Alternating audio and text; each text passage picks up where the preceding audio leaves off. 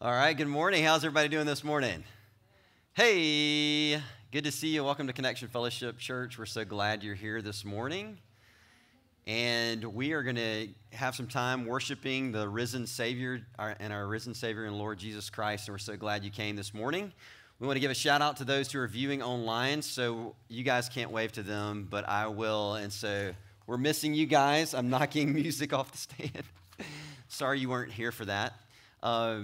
We're missing you guys. We love you. We're glad you're viewing from home, and we hope that today's service blesses you guys. We're glad you can be a part of it, even through the internet. So, again, a special thanks to Jacob Cooter. He's put a lot into getting that live, and the tech team every week. So we're very thankful for you guys each week. And we don't want you to forget those who are at home.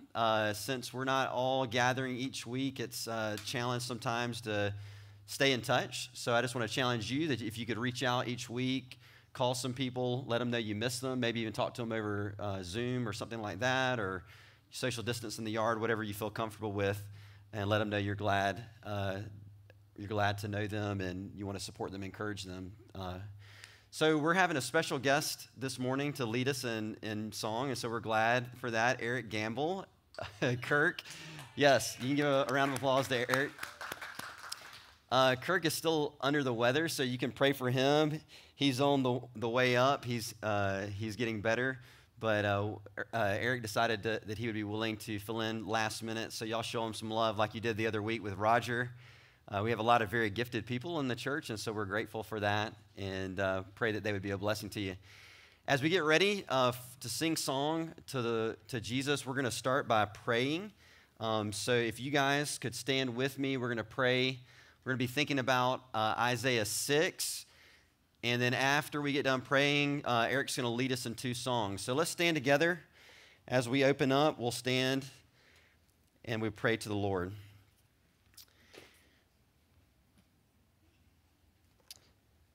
Lord, we're so thankful that your word reveals you as holy.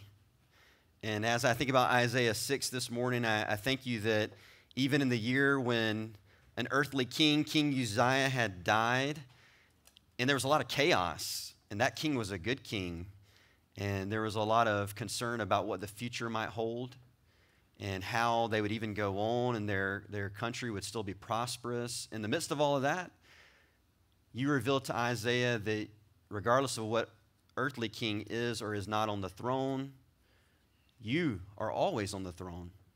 And so we're thankful that how you revealed that to Isaiah, and I pray that you'd reveal the same to us, that we can trust you, Jesus, because you defeated death and you've risen again and you're seated in the throne of heaven as Lord and you reign supreme. And Lord, we thank you that your word reminds us in Isaiah 6 that you are high and lifted up and the train of your robe fills the temple with glory. Lord God, you are majestic, and all the angelic beings in heaven, they fly in Isaiah 6, and they cover their face in humility, and they cover their feet in humility, and they cry out that you're holy. Lord, I know that many times I forget that, and as a church we may forget that, but we want to say with the angelic beings, with Isaiah, that you are holy, holy, holy, and you are the Lord of hosts. And the whole earth is full of your glory. And we want to say together that, God, you are in a category all by yourself. You are beautiful, you are majestic, and there is none like you, Lord. We say with Isaiah, as we think about your holiness, that woe unto us, we are lost apart from you. Lord, we're people of unclean lips, Lord, and even more than that, we're people of unclean hearts. God, as we think about what we'll look at later on in the service, Lord, our hearts are many times filled with idolatry. Lord, I know mine is. And sexual immorality, God. And not only are we as the church, but out in our world, Lord, our cities and our country and the nations are full of that same idolatry and that same sexual immorality, Lord. And we confess that we are unclean before you, an awesome God, the King of glory. And Lord, we just cry out to you, Lord, in this moment. We cry out and say we're unclean. We confess, we admit, you know the depths of our heart. Lord, you know our struggles and our wrestles, Lord, even before we came, even now. And God, we just marvel at the fact that those that humble themselves before you like Isaiah did, Lord God, that you meet right where they are. And Lord, we thank you in Isaiah 6 that you provided atonement for Isaiah and that you brought that burning coal from off the altar and you brought it in the tongs to his lips and you touched him and you brought cleansing and you said his sin was atoned for. Lord, and we think about how many times in the scriptures, Lord, when people are brought before you, like the woman caught in adultery and she was so broken, Lord, by her sin. And everybody around her was pointing fingers and bringing condemnation. And God, the only true king that could have judged her, you, Jesus, the perfect Holy One mentioned in Isaiah 6, you looked at her in her broken and repentant state and you said, where are your condemners? And Lord, you told her that you don't condemn her. And then you said, go and sin no more. We thank you for that amazing grace that even when we're in the depths of our sin, Lord, as we're having a broken and repentant heart by your Spirit, that God, you don't condemn us in the midst of that. You provided atonement for us through the cross. And by your resurrection, you give us power so we don't have to sin. Lord God, we praise you for that. And Lord, that you send us out like Isaiah into a world, Lord, we go out humbly because we're desperately in need for grace, but we go out forgiven and changed into the world that you've put us in to love, the world that you long to redeem. You're so patient, not wishing that anyone should go into judgment, but Lord, that all could be forgiven, Lord. We're so grateful for that. And we pray now, today, this time of song, this time of gathering around your word, this time of prayer, Lord, would put in us a desire to say, here am I, Lord. Send me. Forgiven, loved, transformed, changed by your greatness out to the world that's in need. Lord, we pray for that. We pray that you would fall afresh on our time together. You would minister to every heart. Lord, we pray for your anointing on the word. And as Eric leads through song, Lord, we just confess, me and Eric right here together right now, we confess that no matter how many times we have done this or we haven't done this, we confess that we are nothing apart from you, Lord. But God, you can do the impossible, and so we pray that you would use us, Lord, broken vessels, earthen vessels, and Lord, the surpassing greatness of the power and the glory would come from you in us and through us.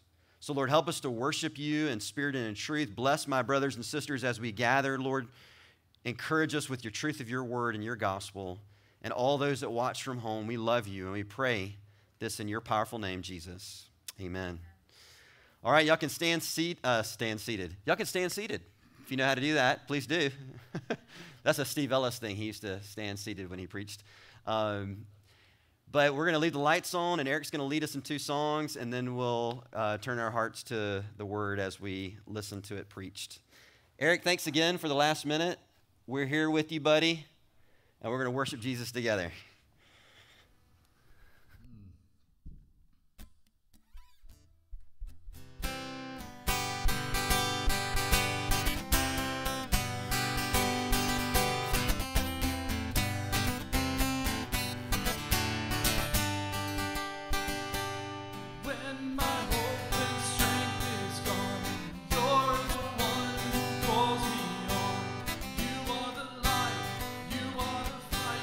In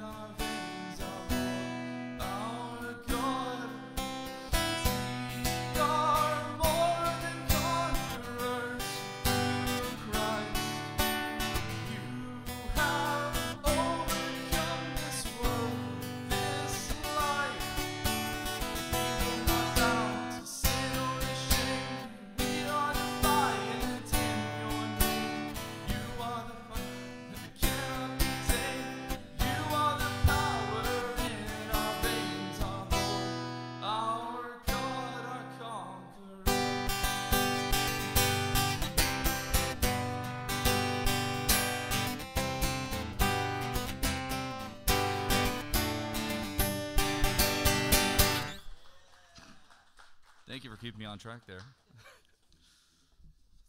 awkward music change.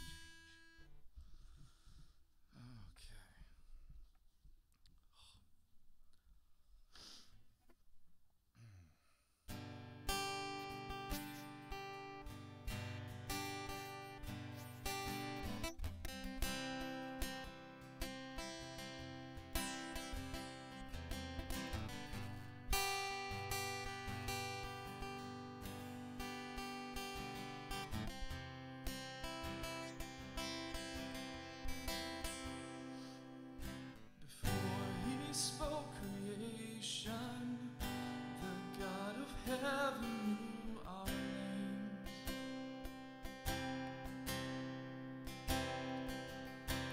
Formed in his reflection, we are his glory on display. And his heart is good, he's always kind. With the cross he proved he's on our side. We are the sons, we are the daughters of God. No matter where we go, we're close to the Father's heart. Though we stumble, he will not let us fall. We are the Lord's and he will never forsake his own.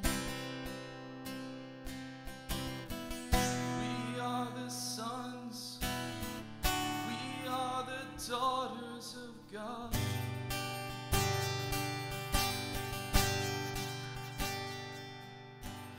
Love he lavished on us, he called us children of the King.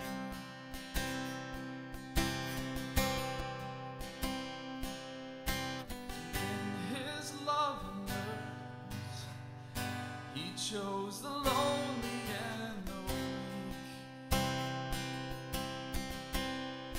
And his heart is good, he's always kind. With the cross he proved he's on our side. We are the sons, we are the daughters of God. No matter where we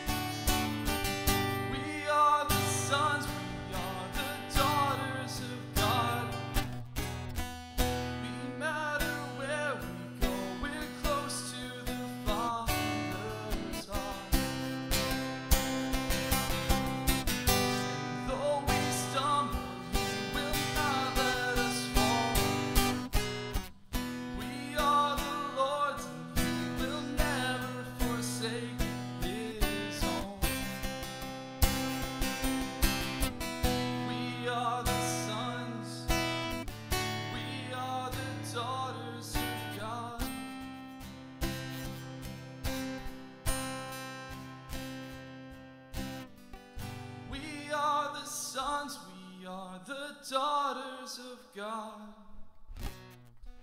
No matter where we go, we're close to the Father's heart. And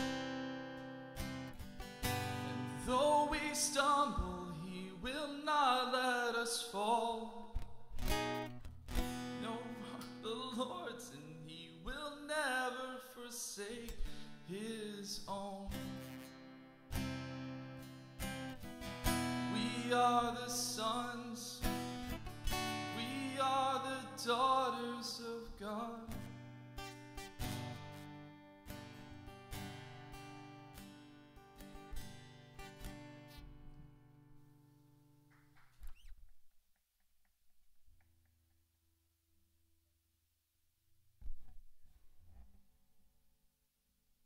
Well, now I am. Thanks. So glad that Eric led us this morning. What a blessing.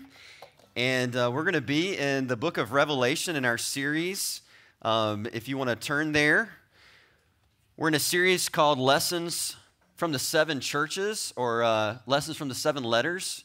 And those are to the seven churches in Asia, modern-day Turkey.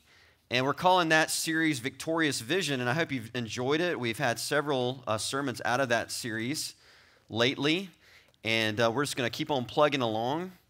And as we begin, I just want to tell you about something that happened to me this weekend. This weekend, we visited some family at Lake Murray in Columbia, South Carolina. Anybody ever been to Lake Murray before? Yeah, you like that? Woo-hoo, okay. So for several years now, there has been an ornithological, help me out there, phenomenon. Okay. During the summer months, June and July, what happens there is there's over 400,000 purple martins. Okay, that's a type of species of bird. Before I got there, somebody told me there was 400,000 blue marlins, and I was getting ready for fish, but they were mistaken. Okay, so it was 400,000 purple martins, and this is a specific species of bird, and they come to Lake Murray to roost and escape for cooler weather, migrate south for the winter. And what happens is during the day, all 400,000 fly out to find food in the morning before sunrise.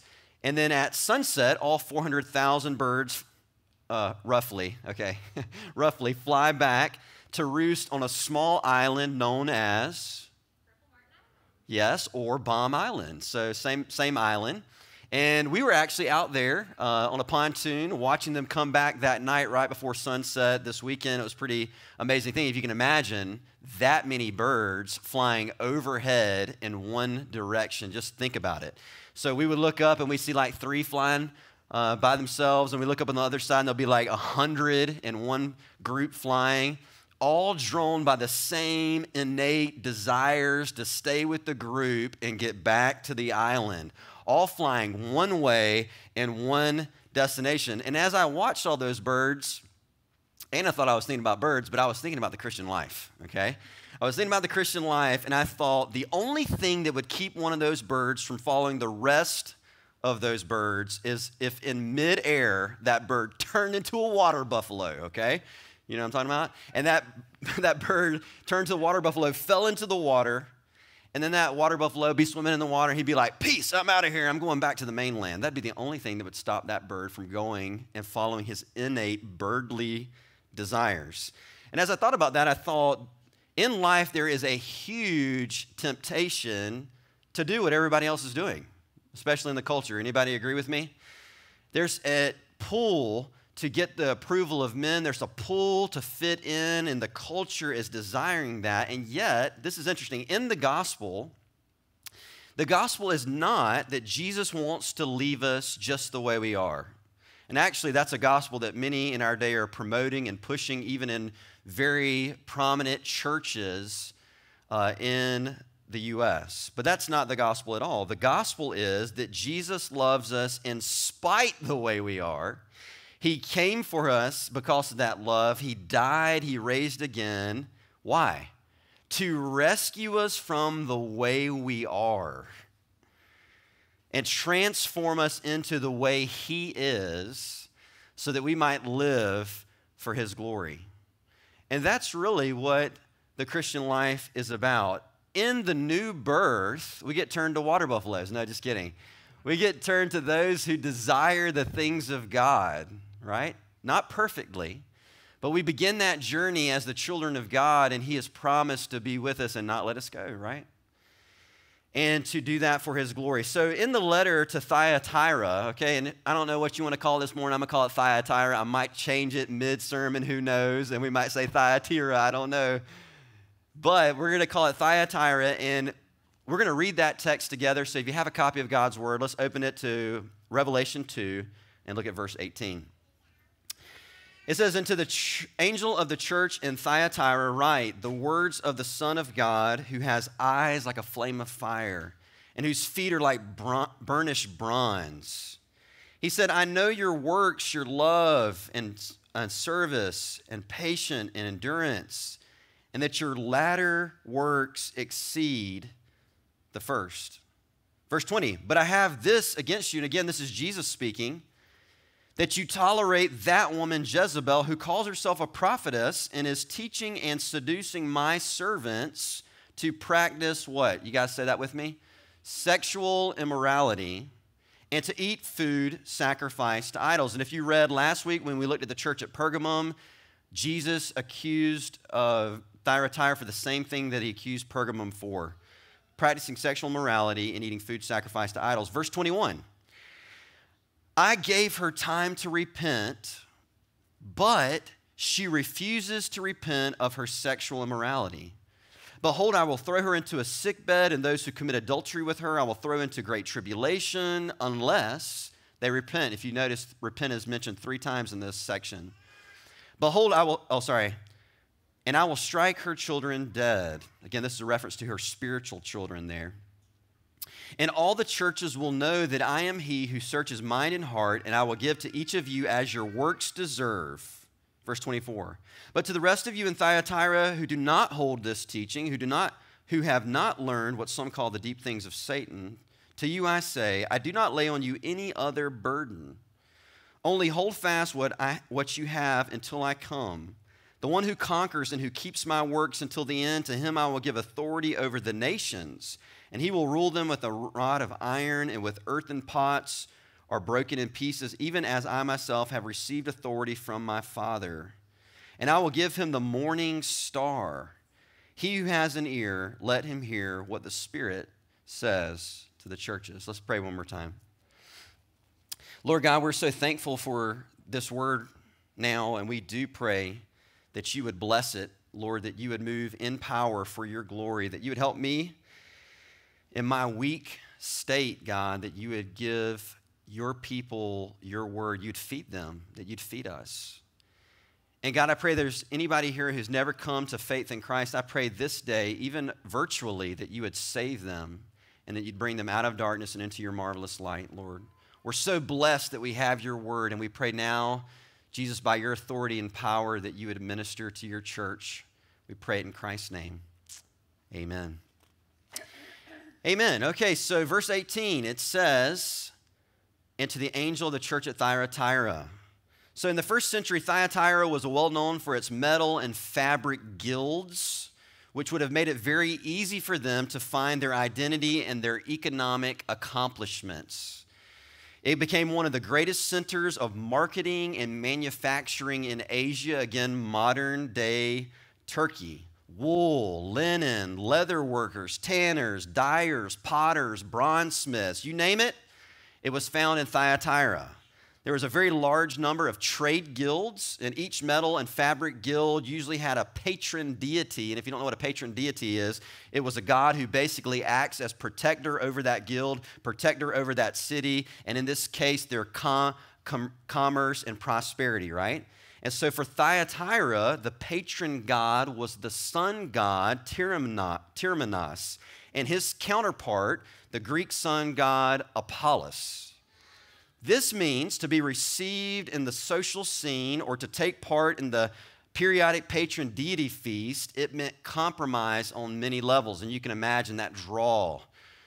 So there were pressure for citizens to jump on board the idolatry bandwagon. Do you ever feel that in the culture that you live in?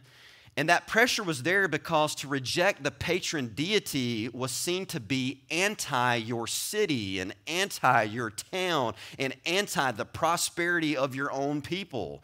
In similar fashion, I think there are things about our culture and its idolatrous tendencies that we should reject, but when we do reject them, this will earn us the title of un-American or anti the well-being of the people, or even, maybe even unchristian in our culture that we're in today. But in that moment of peer pressure, wherever it's coming from, or that pressure to have potential compromise, we need to be reminded that our greater loyalty is always to who? King Jesus, right? We've been singing about that. The risen Lord Jesus speaks to a city of metal workers with images that they will understand when he says, I have fiery eyes and molten hot feet. We've already seen this lengthy description of Jesus in the title in Revelation 1:16 when we started, and it included this description. And here, the only time in the book of Revelation Jesus refers to him as the Son of God. Why do you think he picked that out for this particular church in this particular city?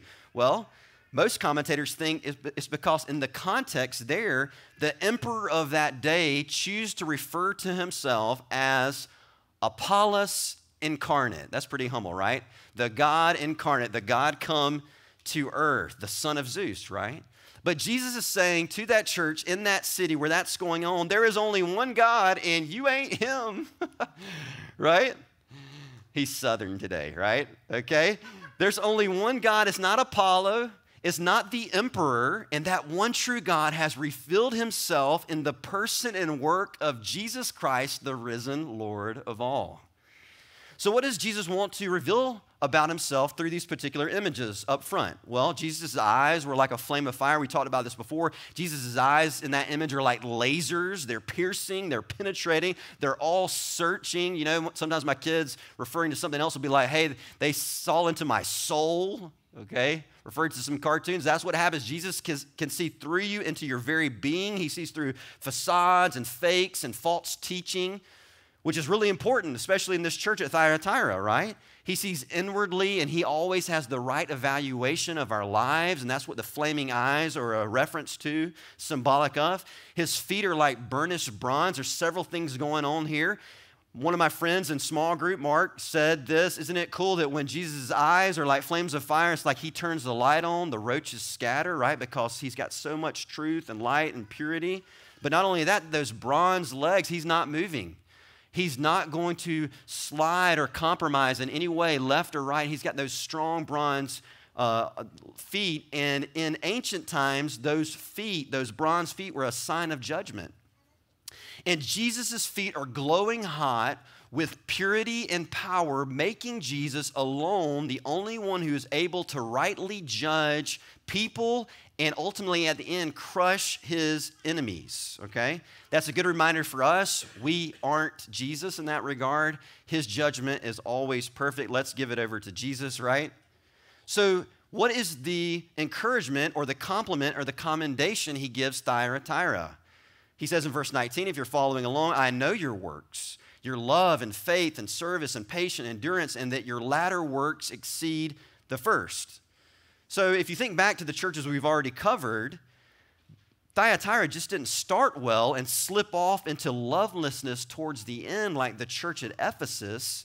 Thyatira's faith and love fireworks display of serving others was actually even greater than the first bright flickers that were seen when God lit them into action the day he saved them, right?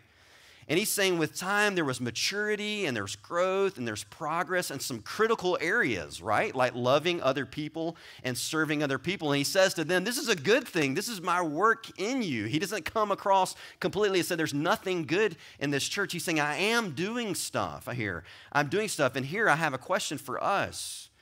Are we, similar to Thyatira, are we concerned with having a love for others and faith in Jesus that will lead us to a continual overflow of good works and service to those in our context? This is especially critical in days like we're living in with COVID and other things that are going on the social scene. Are there people in our body right now that God is encouraging you to reach out to in service, and how will you do that? I'm praying that God would give us strength and faith and strength and love to minister to people in this critical time of our life. So maybe that would be the first thing. Are there some people that I need to minister to? I think a lot about the tech team and Jacob and people like that. They're using their skill set and they're serving this time when it's critical to meet the needs of others who can't watch from home, and we're super thankful for that. Next, Jesus offers not just the encouragement or compliment to Thyatira, he offers a rebuke or a correction. He says in verse 20, "But I have this against you, that you tolerate that woman Jezebel." And every time you say that woman or that man, it's not going to go well, right? It's who calls herself a prophetess and is teaching and seducing my servants to practice, here's the key right here, sexual immorality and to eat food sacrificed to idols. Now, the last time I preached, Pergamum had similar problems, similar corrections. I focused a lot at that time on the idolatry that was present, and I didn't focus as much on the sexual immorality that was present. This time that I'm preaching, I'm going to focus more on the sexual immorality that was present rather than the idolatry present, but there's a lot of overlap. So Thyatira was strong in love, evidenced in their works and their service, but they lacked the discernment needed to reject heresy and worldly compromise, okay? They lacked that. So you may be asking, was there an actual woman named Jezebel in the church at Thyatira, right? Or was it someone in the church who had Jezebel-like qualities? And I think the answer is the latter. You can read about Jezebel in 1 Kings and 2 Kings if you want to. Jezebel, if you're not familiar with the Old Testament, was from Tyre and Sidonia. She married which king in Israel's history? Anybody know? King Ahab, that's right. And violently imposed worship of the Canaanite false god Baal or Baal in the northern kingdom of Israel. And she led Israel into idolatry. How would you like to be known for that? And she did this through her influence on her husband or over her husband. You're like, are you sure? Yes, it's in the Bible. 1 King 21:25 summarizes Ahab's life, again, Jezebel's husband, by saying, there was none who sold himself to do what was evil in the sight of the Lord like Ahab. Then it adds, whom his wife incited. That is, Jezebel was responsible for moving or motivating Ahab to action, stirring up or spurring him up to evil and idolatry. Again, Ahab had his role in that, but Jezebel was moving him forward in that regards. And this is what you see if you give an overview of Jezebel's life in 1 Kings.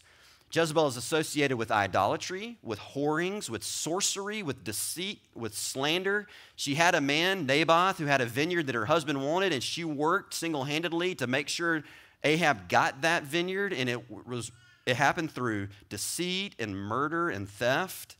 And in her final hours of her life, Jezebel was found doing her makeup and her hair.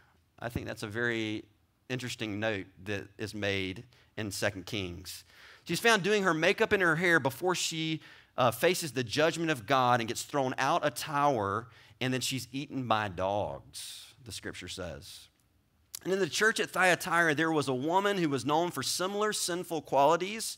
One commentator says she was most likely a prominent woman in the church who, like her Old Testament counterpart, was influencing people of God to forsake loyalty to God by promoting a tolerance toward and involvement in pagan practices. Revelation 2:20 says she calls herself a prophetess. And what is a prophetess? A woman who claims to speak on God's behalf. But the problem was she was speaking contrary to God's word, and the way she taught and the way she lived was causing real believers and servants of God to be led astray into sin and compromise. The food sacrificed to idols in this text was most likely a reference to the meat that was eaten at pagan feasts, and the sexual immorality, I remind you the other week, was a literal reference to the sexual sin that took place in those pagan festivities in those cities. Historians note again and again in Asia Minor that those pagan feasts in Asia were filled with drunkenness, immorality, incest, homosexuality, and bestiality. And what's happening is Jezebel was actively working to teach and seduce the servants of God to compromise with idolatrous aspects of pagan society. And I believe many in our day are doing the same. What do you think? Inside and outside the church. Many of the places where we work, the people we work with and hang with, the businesses where we buy our stuff from, the commercials that we view on social media, the ads that pop up, our spouses, the schools and churches we attend, the politicians we support, the media we follow, the people who create the books and movies and shows we consume, listen, are diligently working. Do you guys think so? They are diligently working, and what are they doing? Many are working so that the church will take what God clearly calls sin, and the church will take that, and they'll relabel it, and they'll move it over from the sinful category and move it over here to the non-sinful category. And I think we see that pull. They don't want just our indifference to sin. They want our approval of sin, and they want our involvement in sin. Anybody ever feel like that before? It's not just enough that we don't do it. They want us to approve it, and they want us involved. Romans 1:32 actually says that very thing. So my friend was just telling me, and I'm just going to illustrate this out a little bit. Maybe I'm going to go too long on this, but hopefully you'll see how it impacts your life, because it sure has impacted mine. My friend was just telling me he's using a popular app on his phone to help his kids learn Spanish, right? And on a particular lesson he was working with his kids the other day, there was a picture of the woman, and then the Spanish sentence underneath that you were supposed to translate was, "I am a man." Okay, so a picture of a woman. The app for learning Spanish underneath was a translation of the sentence that said, "I am a man." In high school, my best friend at the time invited me over. We were very young.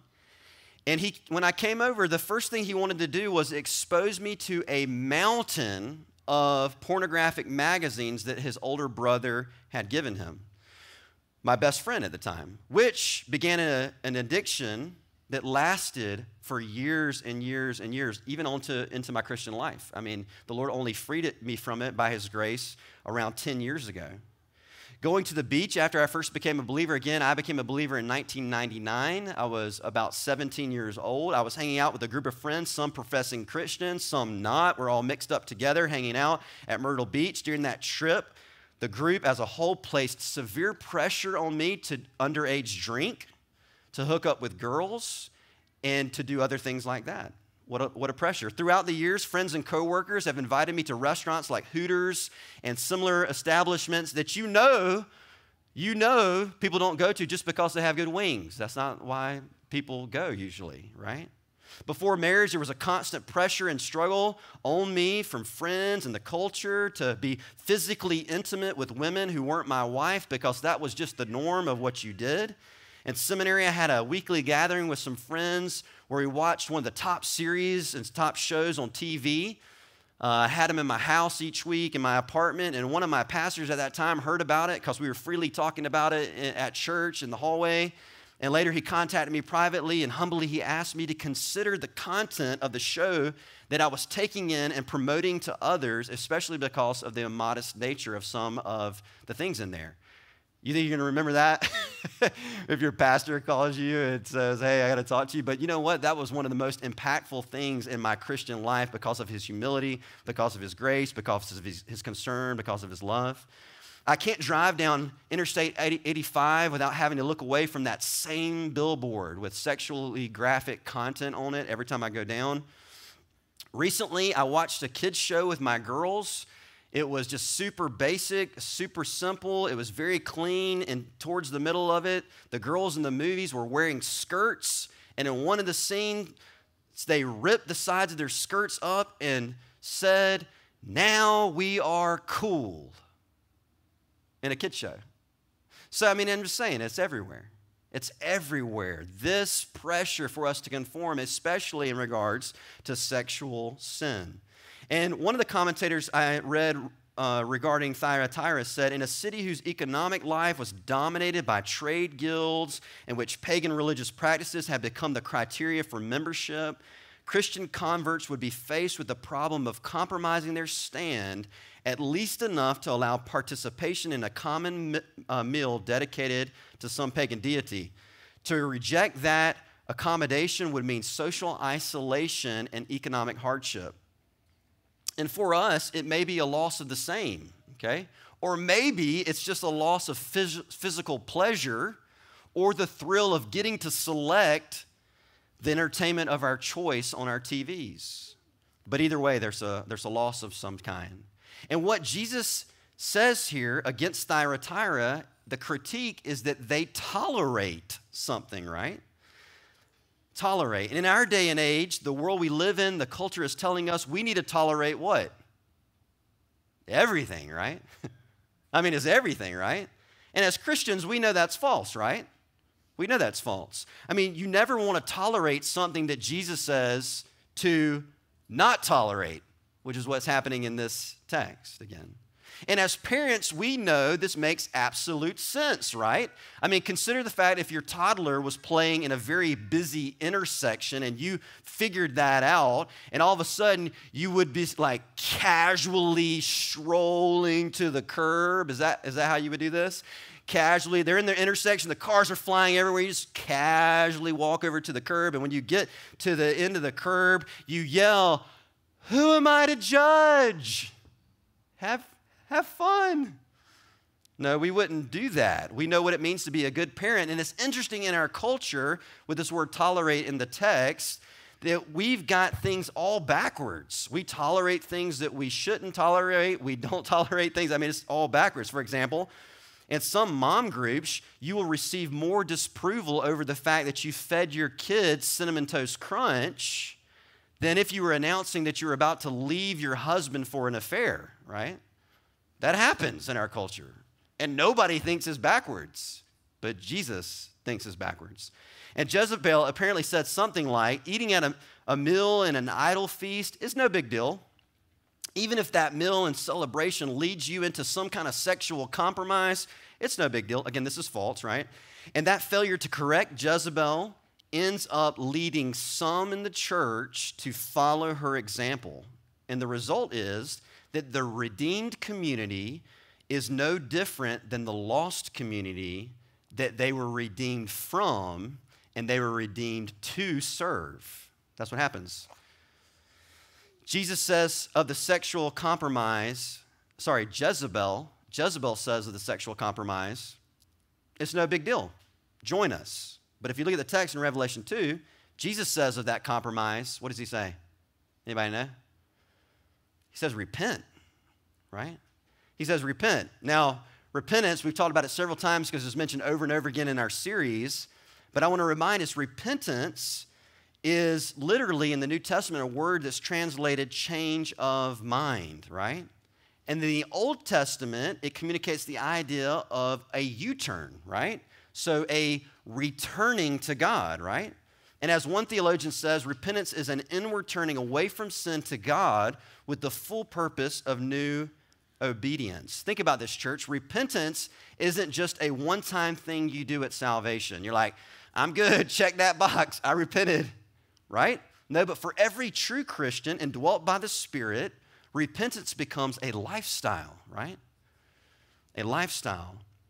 Maybe when you were first saved, you were repenting of sleeping with someone that wasn't your spouse, and maybe as you've grown spiritually, you realize that all forms of sexual immorality need to be repented of, right? Ephesians says there shouldn't be even a hint of sexual immorality in the believer's life. But here's the thing, the beauty in repentance is this, that a holy God would give second chances. That's beautiful. If you notice in this text, he says things, we might not get to all of it, but he says things like, I'm giving Jezebel an opportunity to repent.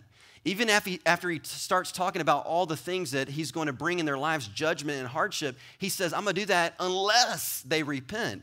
The beauty is that a holy God would give second chances, that he would offer to anyone, including us, an opportunity to receive the forgiveness of sins, to be renewed through the power of Holy Spirit, and enable us to live free, to love others the way he's chosen for us to love.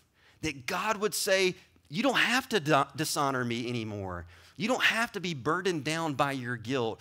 You don't have to live outside of my design for your life and for sexuality. You can start over again, right? You can be renewed and have a renewed sense of my presence and my purpose in your life. This is the beauty about God. This is a phenomenal thing. I love this scene in The Chosen. I don't know if you've seen that series online. It's amazing, with the Samaritan woman who is immoral. And it says in John 5 that she's had 5 husbands.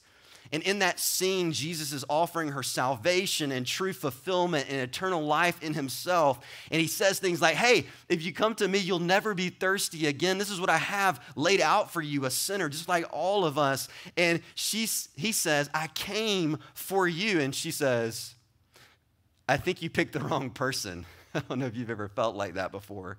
She says, I'm rejected by others. And he says, but not the Messiah.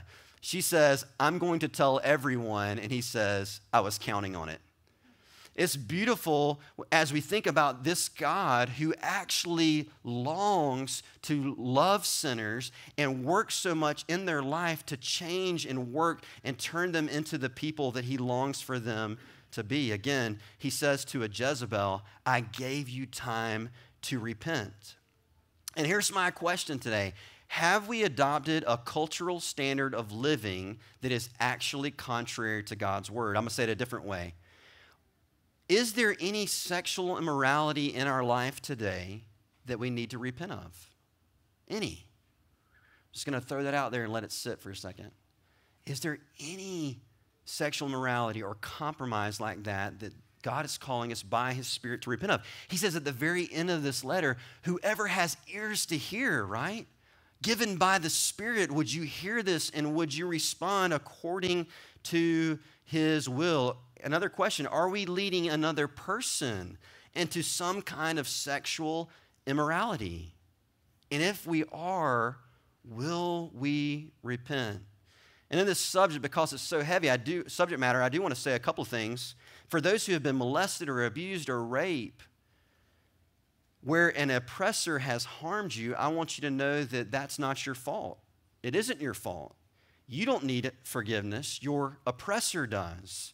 And I want to beg you to tell someone so we can help you. Also, for those who have been guilty of sexual sin in the past, and they've repented of it, I don't want to let the devil twist my words and use them to bring condemnation into your life. I want you to know that Jesus loves you. He's died for you. He's raised again. He says now in Christ, if you have believed and trusted in him, there is now no longer any condemnation for those that are in Christ Jesus. You're free. Live to free others. So he goes on and he says, but to the unrepentant Jezebel, Jesus says judgment is coming unless you repent. You say, hey, that's pretty heavy. Well, the answer to that is, yeah, it is pretty heavy.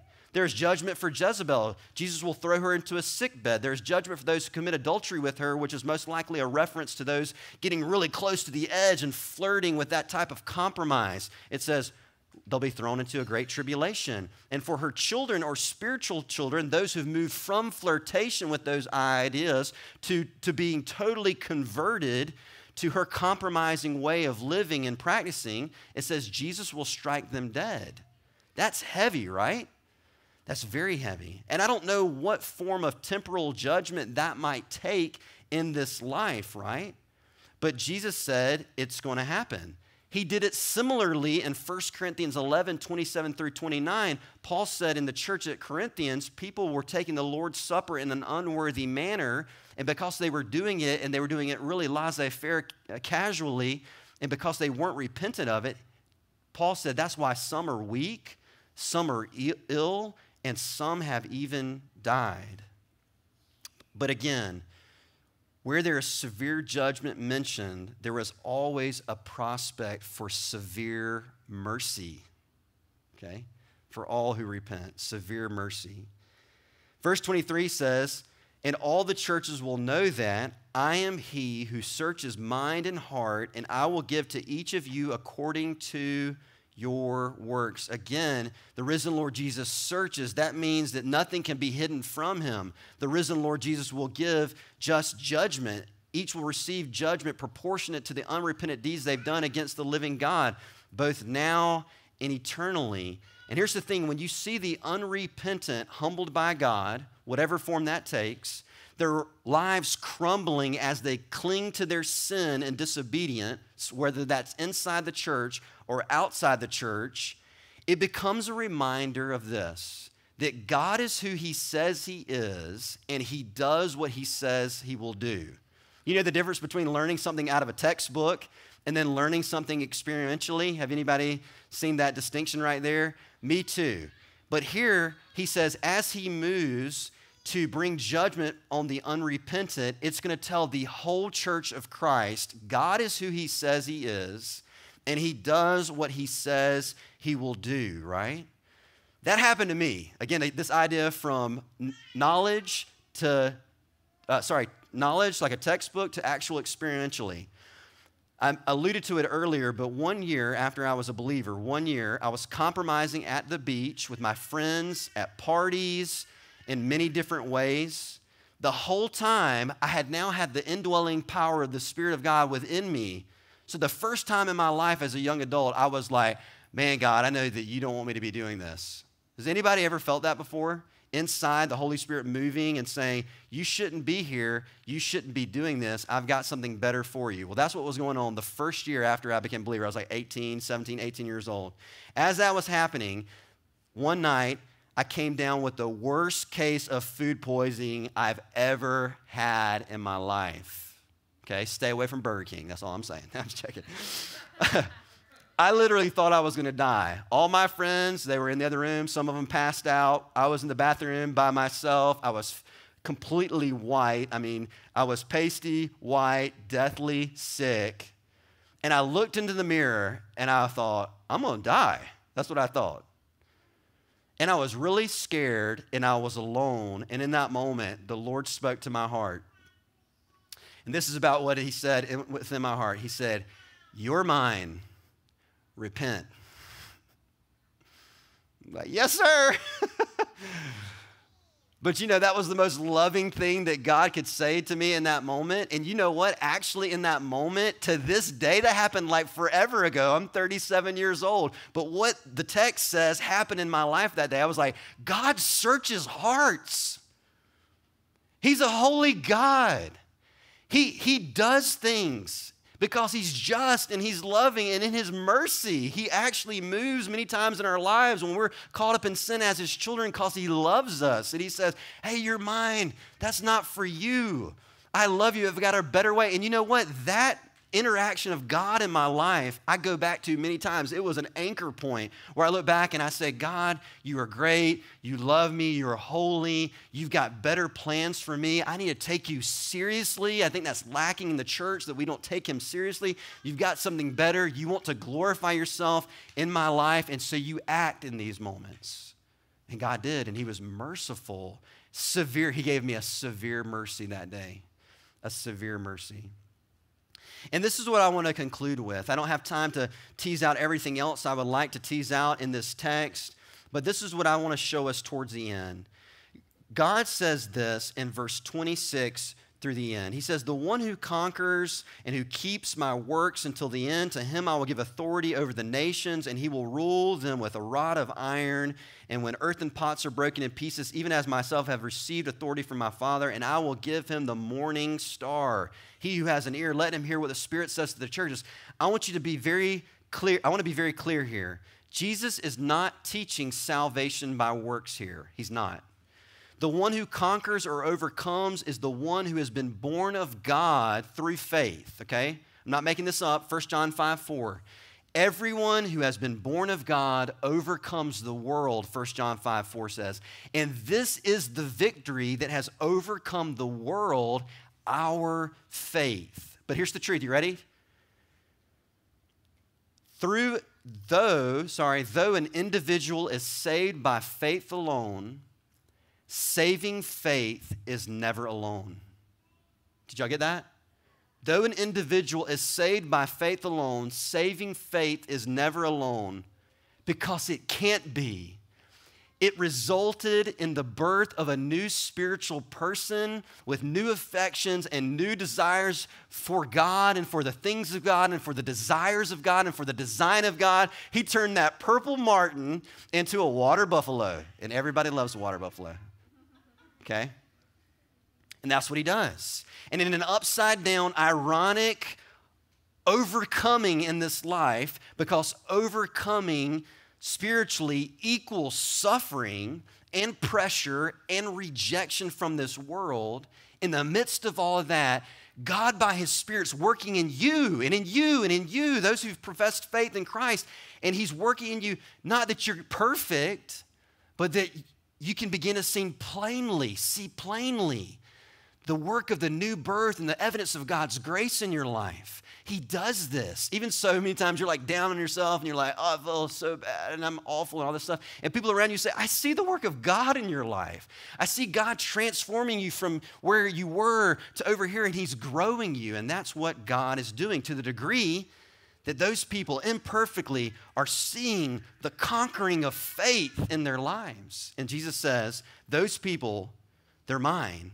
And I promise they will rule the nation one day and receive a star. And don't worry, guys, it's not the star that you get put on you, the little sticker. I want to talk about it for a second. What does it mean when he says rule the nations? This is a direct reference to Psalm 2, 8 through 9. And the point is that the followers of Messiah will share in his final rule. Very fascinating. And this I thought this was very fascinating. But in the culture that they were in, the believer at that time was oppressed and pushed down, right? But in the new heavens, in the new earth, the believer it will be flipped, and the believer will be reigning with Christ.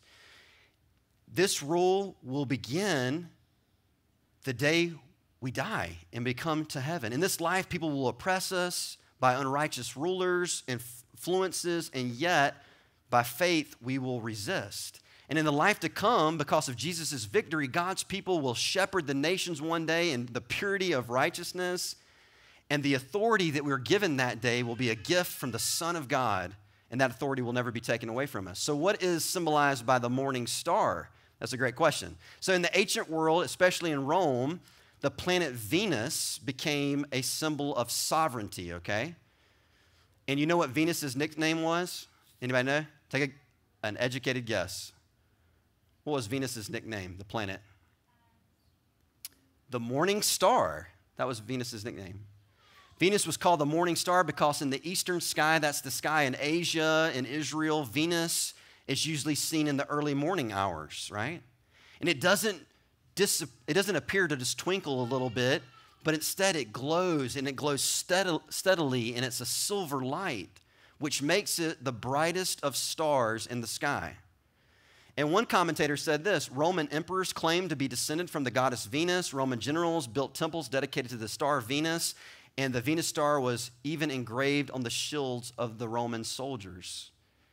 Also, a messianic prophecy in Numbers 24:17 said, a star and a scepter will rise up. Does anybody know what that's a reference to? It's a reference to Jesus. It's a prophecy of Jesus. It refers to Jesus, the Messiah, who will have absolute authority and he will judge and rule over his enemies. Similarly, in Revelation 22:16, Jesus is announced that he is from a kingly line, and it calls him there, he calls himself what? The bright and morning star. So when Jesus says, I am the morning star in Revelation 22, I believe it's his way of saying, I'm the only true king. I'm the only true sovereign. In the sky of your existence, I should be the brightest influence in your life. So Jesus will give to the one that conquers by faith the morning star. And I think what this means is he will give us the gift of himself fully and finally in the new heavens and the new earth. And with himself, he will give us the right to rule over his renewed universe forever. And this is the promise for those that conquer. A promise that is sealed because Christ has died and raised for you because of his great love for you, to redeem you and to make you his and to live through you. Let's pray together, and we're going to turn our hearts towards song. As Eric comes up to lead us on our final song, we'll stand together. But as we do, let's repent as a church. Let's turn to God who loves us and who has promised that those that repent, he will forgive and he will work in their lives. And let's put our hope ultimately in the promises of the Lord as we look to him during this time. Let's pray together. Lord God, we are so grateful for your word. We're thankful for the hope there is for sinners like me, that, Lord, you love us and that you pursue us and that you're calling many of us even today. I pray that we would hear you. You would give us ears to hear what your Spirit has to say to us. And Lord, we would find hope in you again, like that woman caught in adultery, that she turned to you humbly and repentantly, and you said, I'm not going to condemn you. I came for you. Now go and sin no more. I pray, Father, that would be the word to us this morning. We wouldn't harden our hearts like the Jezebels and the spiritual children of Jezebel, but we would say, you're right, God, you're good, you're loving, you have eyes like fire and feet like burnished bronze. And we would choose rather to conquer by faith and repent and turn to you today, Lord. We love you. Thank you for the power of your word. Thank you for our time in worship today. Lord, you be glorified in our time as we close, and send us out for your purposes. In Jesus' name we pray. Amen. All right, let's stand together and sing.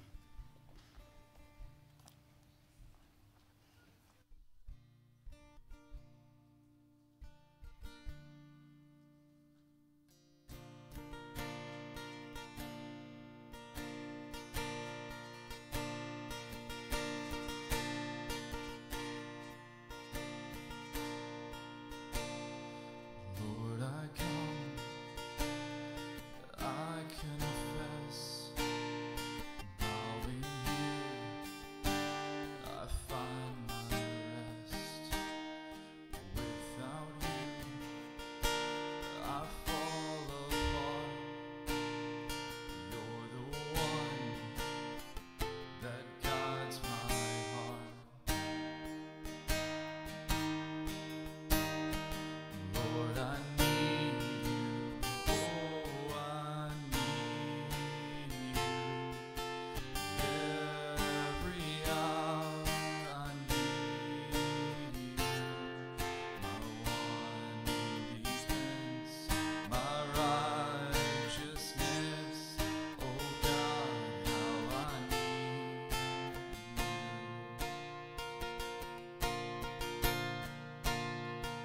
Where sin runs deep, your grace is more. Where grace is found is where you are. Where you are, Lord, I am free.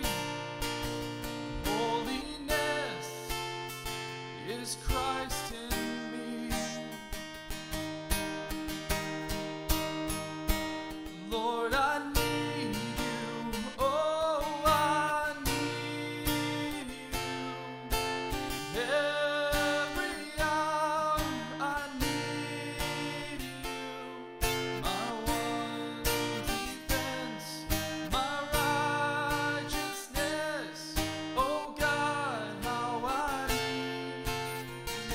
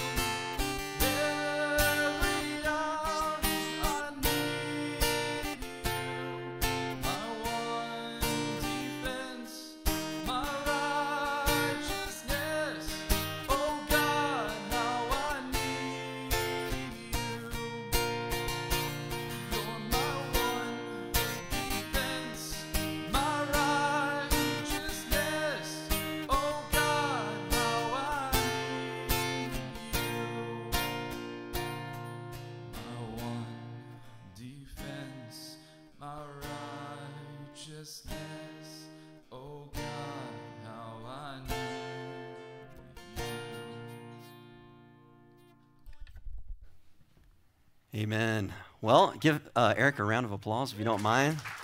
Eric, thank you so much. We're super blessed. Thank you, everybody, for coming this morning. Again, I want to encourage you to reach out to so many that are not able to make it with us on Sundays. Let them know you love them. Let them know you're thinking about them. Maybe you can visit it in some way that is comfortable for them. And I want you guys to know you're loved and you are sent, Connection Fellowship. God bless you. Y'all make your way.